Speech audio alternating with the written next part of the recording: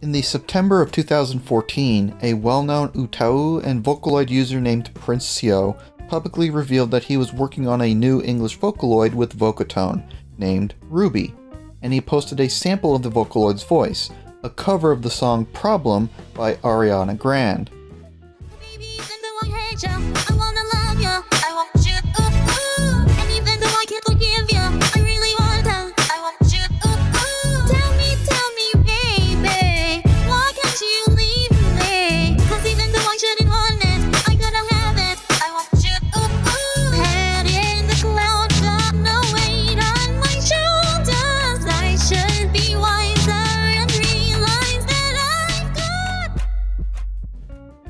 Pretty good, right?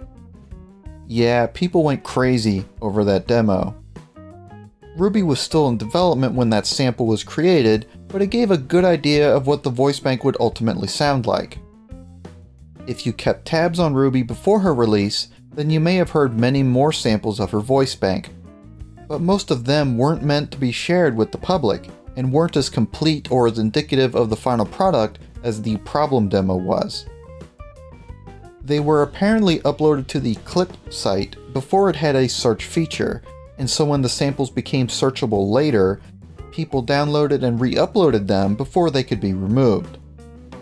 Some of those were demos created to be shared with Vocaloid companies. You see, while Vocatone has access to the Vocaloid development software, as it is a developer itself, it's a small company and doesn't have an actual Vocaloid license from Yamaha. Vocatone can help develop Vocaloids, but it can't publish them on its own, or at least it couldn't in 2014. So some early Ruby voice bank demos were created around January 2014 and distributed to companies to find one willing to publish the voice bank. Interestingly, Krypton Future Media was one of the companies that showed an interest in the Ruby voice bank. But it was inferred that if Krypton became the publisher, the company would demand a lot of control over the project, so Vocatone continued looking elsewhere. Ultimately, Power Effects would be the company to publish Ruby, and she was released October 7th, 2015. She missed her projected summer release by a little bit due to some unfortunate incidents that preceded her release. In my opinion, Ruby's release was rather overshadowed by some controversies that cropped up that summer. People's enthusiasm was just drained by the time she was released, but that doesn't mean that Ruby didn't deliver on her promises. Ruby is voiced by the English Vocaloid community's very own Misha, a New Yorker. As such, Ruby is an American English Vocaloid, and she was designed to sing in general American English. That is, American English without an obvious regional or ethnic accent. Some people have commented that Ruby sounds like she has a bit of a Jersey accent at times, and since Misha is from New York City, that would make sense, but that perception may have been the result of phoneme selection in certain samples and songs, and may not be an actual characteristic of Ruby's voice. Of course, Ruby's voice has qualities that are far less debatable. What got people excited about Ruby in the first place was her powerful voice and clear pronunciation. While Power Effects markets Ruby to electronic dance music or EDM producers, she was created to be versatile. She doesn't have recommended tempo or vocal ranges, but I feel her voice is the strongest in its middle range or slightly above it. English Vocaloid fans have been clamoring for a strong, genre-agnostic female Vocaloid for years, and Ruby fits that bill very well. This does mean that Ruby's not the best at songs that require a soft voice, of course, but she is still very capable. A common complaint about Ruby's voice is that it can be fairly nasal, or that it has a metallic tang to it. Like Gumi's rasp, these effects can be reduced with tuning. Ruby's versatility is largely due to her expanded voice bank. Excluding Luca V4's EVEC voice banks, Ruby probably has the largest voice bank of any released Vocaloid. Similar to Chica, Ruby has many more triphone recordings compared to previous English Vocaloids, which is why Ruby's database is so large and why she can sound so smooth. She has twice as many triphone recordings compared to Cyberdiva, for example. And like Mica, Ruby's voice bank is extended, that is, it contains extra, non-standard phonemes. But while Mica's extra phonemes enable her to sing in Catalan, Ruby's extra phonemes are all about making her American English sound more authentic and natural. Ruby has a schwa phoneme, for instance, which is the common sound we Americans say, such as the final sound in pizza. Another example that Prince Seo brought up was this phoneme, which represents the way the short a vowel changes in certain American English words. Consider the pronunciation of the vowel between fat and fan, or at and am. Extended phonemes will not be used automatically, they must be inputted manually by the user, though I assume you can set up custom words in Ruby's dictionary to use the extended phonemes. Oh, and I almost forgot to mention, like Cyberdiva, Ruby's voice bank was recorded using a new English recording script. But Ruby's recording script was created by Prince Seo, and isn't related to the script used for Cyberdiva, so the voice banks have very different characteristics. While listening to some of Ruby's samples, if you're a big AtH fan, you may have thought she sounded a bit familiar. That's because Misha also voiced the AtH character Makune Hachi. Indeed, Ruby's voice bank was recorded with the same tone of voice as Hachi, which is not Misha's natural singing voice as Hachi was voice acted. That is not to say that Ruby is a Vocaloid version of Hachi, she isn't, but interestingly, a test Japanese voice bank was created for Ruby. After hearing a demonstration of Ruby singing in Japanese, some people said they actually thought her Japanese voice bank sounded a little better in certain ways. Prince Seo agreed with this and said that he and Misha went back and re-recorded some phonemes to make her English voice bank sound more like the Japanese one. Prince Seo has also said that Ruby had other potential voice banks in development, including a voice bank with a softer tone. The reason Ruby wasn't released with a Japanese or any append voice banks is because each additional voice bank for a Vocaloid requires buying a new license from Yamaha, and they ain't cheap. If Ruby sells well enough, additional voice banks may have potential, but for now, Ruby is strictly a single voice bank Vocaloid. Also, since development of Ruby began in late 2013, early 2014, she began as a Vocaloid 3 project. When Yamaha revealed the Vocaloid 4 engine to the Vocaloid companies, Ruby's development was lengthened to make her V4 compatible. This is the segment where I'll be talking about Ruby's character design, and as many of you know, this is more complicated than it should be. There were some very large controversies involving Ruby's designs, and I'm not going to talk about them in detail because it would just drive this video over a cliff. But I do want to at least mention the other Ruby design in this video, so here is an extremely brief overview. Misha worked with some other artists to create a character design for Ruby, and Prince Seo and Misha were told that their designs were passed along to Power Effects. Since Misha is of Latin American descent, they intended for Ruby to be depicted as a Latina.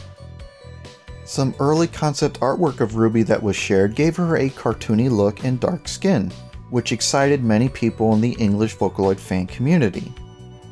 However, when Misha revealed Ruby publicly at Anime Expo in July 2015, a very different design was shown. This happened because Power Effects, somehow, never saw the designs based on Misha's concepts, so it commissioned an artist to create a design based on the sound of Ruby's voice alone. Ruby fans didn't like the new design and demanded that Ruby be given Misha's design. Power Effects initially held fast to its own design but eventually capitulated, and ultimately we got Ruby as she was envisioned by her creators. I am leaving out so many details that it's criminal, but I wanted to bring up Power Effects' design for Ruby, if only to say that you shouldn't badmouth it. We don't know who created that design, but the artist knew nothing about the Latina design or the English Vocaloid community's expectations for Ruby. Believe it or not, there were people who liked the Power Effects design. With all of that said, I am personally very happy that Ruby's Latina design did get to be her official design. But let's talk about how it came to be. In the October of 2014, Natasha Allegri, a talented artist and cartoonist who worked on Adventure Time and created the Bee and Puppycat series, posted some potential concept artwork for a Vocaloid. Princio confirmed that he had indeed reached out to Miss Allegri and another artist to create some concept artwork for Ruby. Of course, that artwork wasn't drawn in October, it was simply posted then. So while people in their initial excitement shared a lot of different opinions on those drawings, behind the scenes, Ruby's design was already quite different. Misha herself contributed a great deal to Ruby's design. She drew these concept pictures in 2014. And a bit of trivia is that Ruby was originally going to have braids, as seen here. But this was changed when our adorable rainbow-colored monster invaded in the September of 2014. As for Ruby's official design, it was done by the very talented D. Artemi, an artist from Venezuela. Here we can see her character sheet for Ruby, which includes all of the elements of Ruby's final design, save for one. I am a really big fan of Ruby's design. I think it's terrific. I love the color scheme, with the dark purple and reds and the light green highlights with the white shorts, and I love her sporty, urban outfit. I get a very strong Ruby don't need no man vibe with her design, and I like that. Artemi's artwork is what graces Ruby's box, and her product page. But if this is the artwork on Ruby's box, why isn't it the picture I showed at the beginning of the video when introducing Ruby? Well, I did that so I could have a segue right here. You see, Miss Allegri didn't only draw those concept doodles we saw earlier. She was going to be the artist to draw Ruby's finished artwork, using Artemi's design. This is the finalized Ruby drawing by Miss Allegri, and it is what should have been on Ruby's box. The reason it's not is because of a communication error in which the artwork was not sent to PowerFX in time for her release. So PowerFX used what they had on hand, which was Artemi's artwork. Now some people think that Miss Allegri's Ruby artwork is a little too cartoony, especially for Ruby's powerful voice, but I like it. I also really like the shooting stars on the inside of Ruby's jacket. That's a really cool detail. Miss Allegri also offered to do Ruby's artwork for free, despite Princio's insistence that she be compensated, simply because of her love for Vocaloid. The one thing that keeps me from recommending Ruby to every man, woman, and child is that I don't know how easy or difficult she is to use. I have not seen enough comments either way to have a good idea of how people feel about her in that regard. But if you are interested in getting Ruby, she is available from PowerFX's website. The normal price for Ruby's digital download is $100 US. Her boxed version is $130, and her V4 starter pack is $199. Since I am one of those people who prefers physical copies, I have to bring up the fact that there was an issue with Ruby's box. Like I said earlier, PowerFX didn't receive Ruby's proper box artwork in time for its release, and so the company had to make the DVD case's insert itself on short notice. And it's problematic, because it was put together very quickly, and it shows. The artwork on the front of the box doesn't fill the space properly, the text on the spine is misaligned, and there are various errors in the description on the back of the box. The worst offense there is that D. Artemi is not properly credited as the artist for Ruby. It's very unfortunate. Maybe this has been or will be fixed down the line, but either way, I'm not trying to discourage you from ordering her box, I'm just letting you know what to expect. If the box insert really grates your cheese, Misha and others have posted alternate DVD case inserts you can print out and use instead. As you can tell, I really like Ruby. In these past, almost 9 years that I've been a Vocaloid fan, I have to confess that for the most part I didn't pay close attention to English Vocaloids. There were English Vocaloid songs I liked, of course, but not as many as I wanted there to be. I felt bad because I wanted to like and support English Vocaloids, but there was always this disconnect between how I thought the Vocaloid should sound and how it did sound. With these new V4 English Vocaloids, they sound so much more natural and genuine that I feel that I'm able to appreciate them much more. I feel like this generation of English Vocaloids has the potential to make English Vocaloid music take off in a big way, and I think Ruby sets a bar for future English Vocaloids. She's not flawless, of course, but Prince Seo did a phenomenal job developing Ruby, especially considering he did it almost completely by himself. Misha provided a great voice to work with, and Vocotone and Power Effects made it all possible. Man, I just want to give them all a big hug. As for the present, I admit that I was expecting to find more originals created with Ruby than I did. Like I said at the beginning of the video, some things happened last summer that softened a lot of the hype for Ruby, and then when her box was released with its own issues, everyone was feeling, well, exhausted by the whole situation, frankly, so there wasn't as much fanfare as there should have been. That said, I was impressed by the originals I did find. There's a lot of experimentation in the songs to follow, and I think that's a good thing, as it shows that Ruby isn't limited to one genre or singing style, and it shows some of the interesting ways to use vocal synthesizers. I would have liked to have seen a few more standard fare songs, but I'm still very excited to see what's to come. I still remember all the days you were here and all the happiness sometimes that I could see. All of my life that I thought that I would give to you, I thought that it was all that it could be. Things that I wanna do, I wanna spend eternity just with you. But in a fragile space of time I lost it all. I wondered if that had been selfishness too. Broken fragments all around of my memories abound, like the petals falling from a flower down to the floor. With the dreams to never be, you were ripped away from me, and I wallow in my regrets. I didn't have before, even if it's said and done. Just of you, there's only one. You are precious, you are less than that you are even now. Torn and ripped apart inside, trapped with nowhere else to hide. Just tell me if I'm fine or forgotten how. It seems our secrets always hide themselves in plain sight.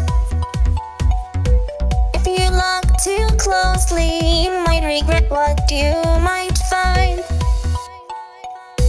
And I will keep closing in on me, and it surrounds me, it's all I see.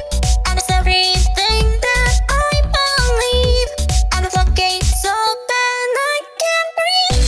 And I will keep closing in on me, and it surrounds me, it's all I say. And it's everything that I believe, and the floodgates open, I can't breathe. My hands bleed, can't fix it, I am my own victim. So I thought, a question, can you save me from my own oppression? Last time that you could run away from the feelings I showed you from my heart.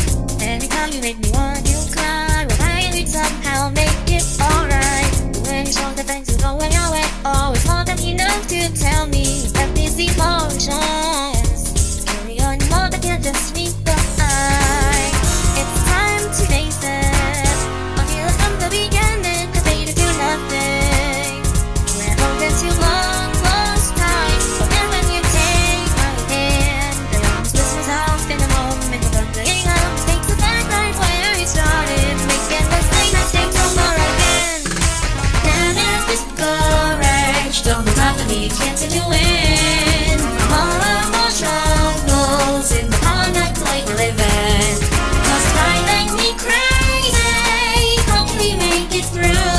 All over again, it's the same old cycle, with the promise and the length of the road that used to be to you. Just to think when you're better again, but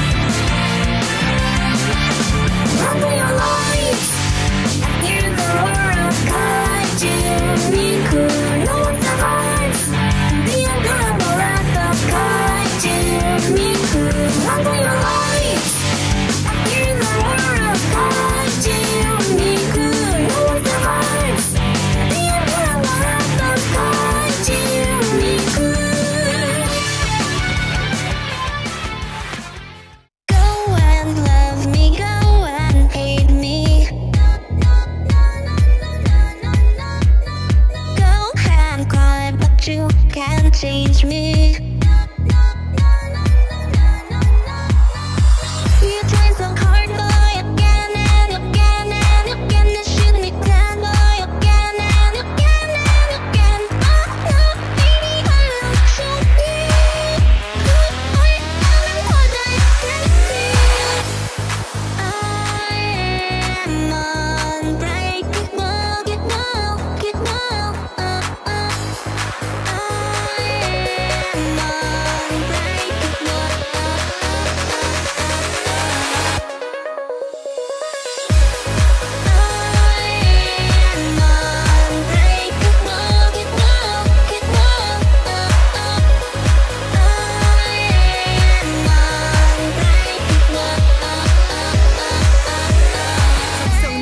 I know I can, so I'ma soar in the sky and I will not land. And I'll be damned if they try to clip my wings. Like Simba, I was born to be king.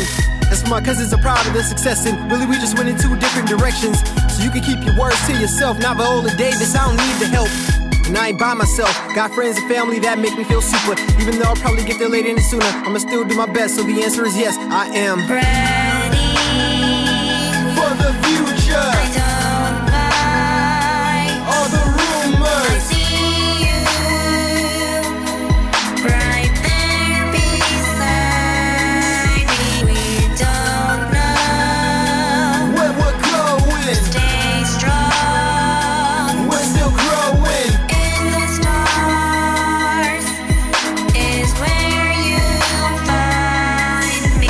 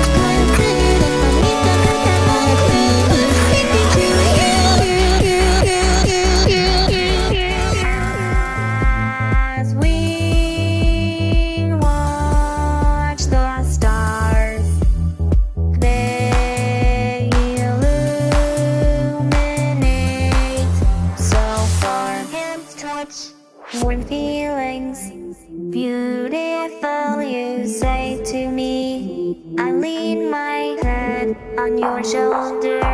You smile at me and my heart takes over. 'Cause being with you is like a dream. Loving you is like candy. It's so nice and should be sweet. Music that works like my baby. Listening to songs of love. We've been together just like good love. Keeps me warm and I see that you are the perfect match for me. Look at him,